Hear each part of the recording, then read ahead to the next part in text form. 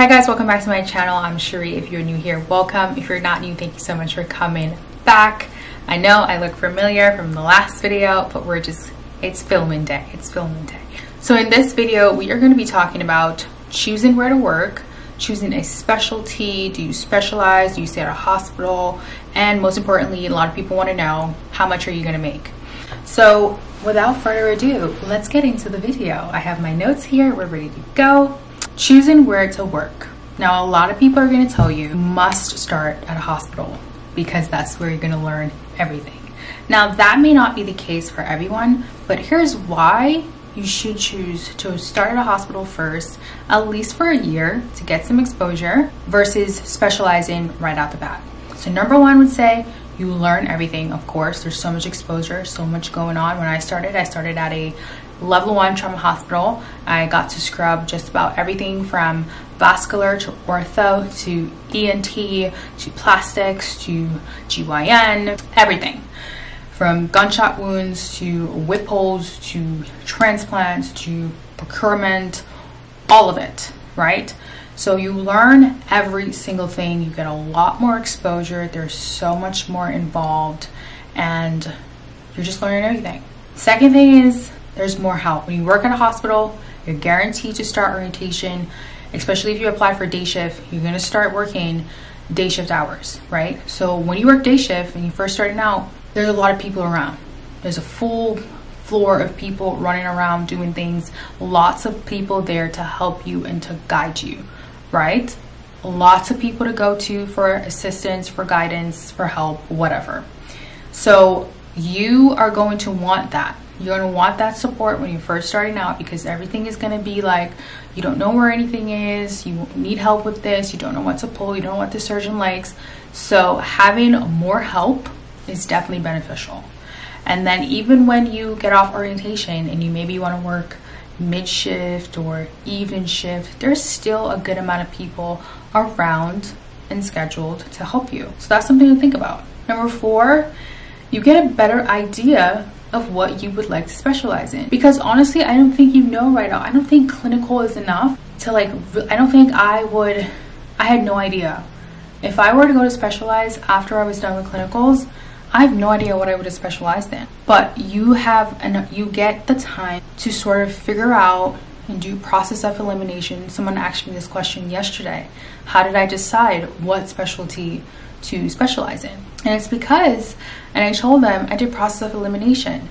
Every day I went into a room, scrubbed a case, I would make a mental note. I don't like this procedure. I don't like these type of surgeries, whatever. I would just make a mental note of what I liked, what I didn't like, because you're not gonna like everything, to be quite fair. Like, I hated urology. You can pay me to go scrub urology all day long. Absolutely not. Absolutely not. Same thing with like GYN. No ma'am, could not get me to do that. But I had a love-hate relationship with vascular and ortho. I don't think I would enjoy doing them every single day though, right? So you get a better understanding. You get to scrub these cases enough that you definitely, by the end of your 1 year, 2 year, you can say, oh yeah, I have no interest in doing any of these things anymore.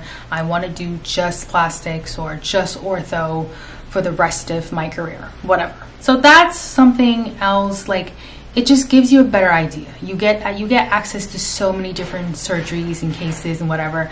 You're gonna have a better idea when it's time what you really want to specialize in. You can at least narrow it down to top three, and then pick. It's beneficial if you want to become a traveler, and a lot of people want to get into this field because they think we make thousands and thousands of dollars, and that's because they're here and travelers make a lot of money.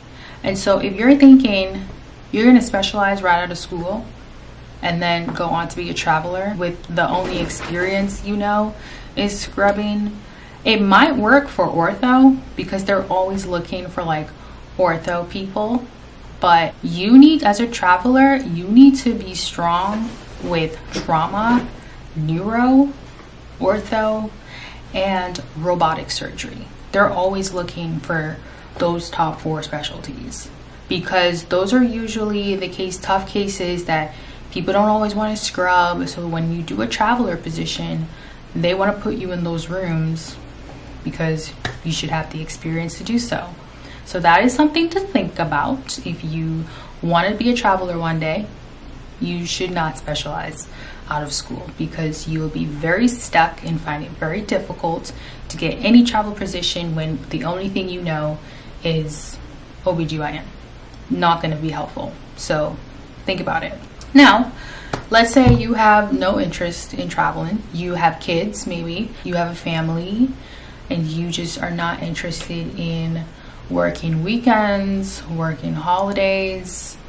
You're not interested in being called in, then yeah, it might be beneficial for you to specialize and work at a surgery center right away, because you just have different priorities.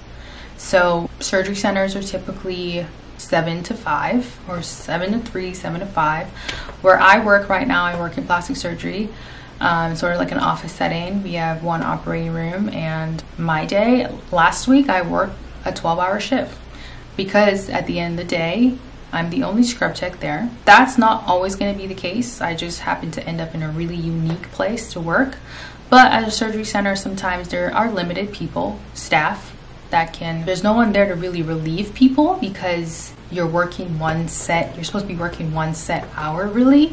So if you run over a little bit, just know you're going to be there finishing that case. But typically I would say they do 7 to 3 or 7 to 5 if a case runs over. So you have a pretty consistent schedule versus working in a hospital where you might have to do longer shifts, you're not getting relieved, yada yada yada, whatever. It's my cat. My cat's, you know, she's just crazy.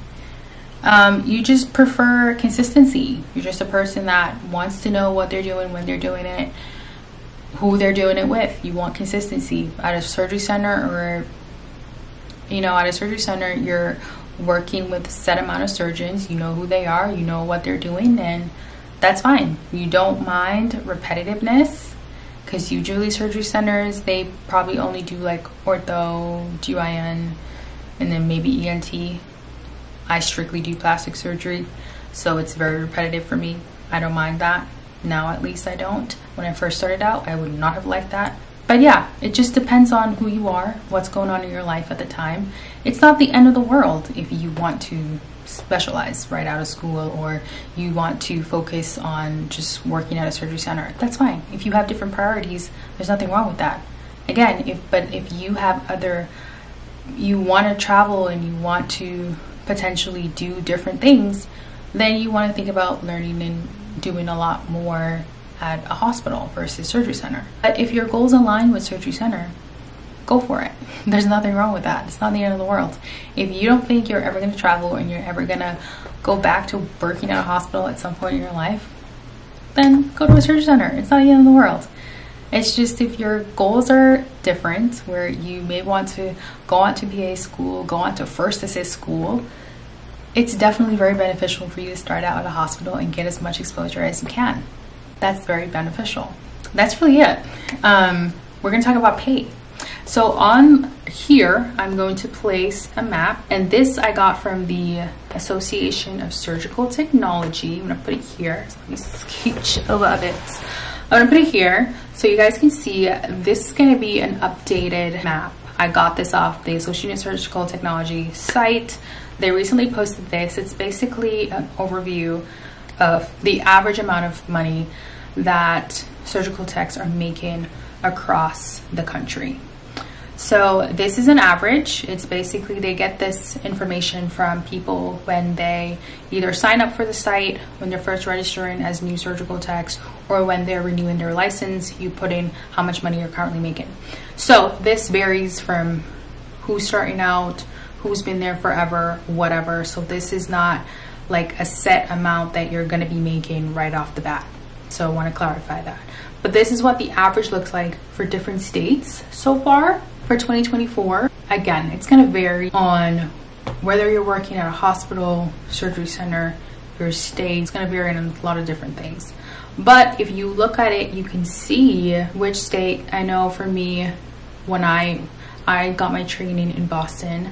I'm now working in the DMV. So for me, I wanted to see what different states were making. Maybe you're thinking about moving after school, going to a different state to go to school. This is a nice map to see what surgical techs are averaging right now. It looks like the highest paid states looks like Alaska and Nevada and California. Okay, so it looks like on the East Coast, you have Massachusetts coming in at 32. Rhode Island pays, looks like $32. New York is 32. Again, Nevada is 35. Arizona is $31. California is 35. Or California is 30, yeah, 35. As well as Alaska. Hawaii also pays really well at $35.88. Washington State is at $30.89. You got Georgia at $26.93, Florida $27.30. This is a great map for you to check out. So go to the Association of Surgical Tech.org, so ASD.org, to check out this map into detail. Again, you know, when you're starting out, some hospitals, depending on where you live, depending on your state, I know I've talked about this before, I know Boston pays fairly decent starting out techs, and so does like DC areas. Maryland is a little, not as much, not that much, but it's still okay as a starting tech. So just do your research at the end of the day and make a decision that's gonna benefit you the most, obviously. And the most important thing with picking a program is making sure your program is accredited. That's the most important thing to think about before you even start thinking about pay and all that stuff. Make sure your program is accredited. I will say that all the time. That's the most important thing. So that's it for this video though. Again, check out the map on ASD.org to see in depth, in more detail, what the pay scale and average right now is for 2024 for surgical techs. And also, ASD is a very good resource for you guys to get any questions answered and to see your particular state laws and legislation and things like that. There's a lot of good read on there to just get familiar with your organization if you're becoming a surgical tech. Or if you're not, I'm subscribed to them. I'm a member, so I get the monthly subscription magazine. It's always a good read. But yeah, I hope you guys enjoyed this video, and this video was also helpful to you guys. As always, feel free to comment down below and reach out to me on my Instagram to chat. And if you want any advice, I'm always happy to. I'm so tired. But thank you guys so much for watching. And as always, I will see, I don't know why I'm still over here. Thank you guys so much for watching, and always for coming back and checking out my videos. Don't forget to check out my other videos if you care anything about who I am outside of surgical tech. I post travel content. I have a Puerto Rico vlog that is live on my channel right now if you guys want to go ahead and check that out. I do travel vlogs and weekly vlogs on there as well, so go ahead and check that stuff out and follow me on Instagram at LifeWithCherie. And as always, I'll see you guys in my next video. Thank you and bye.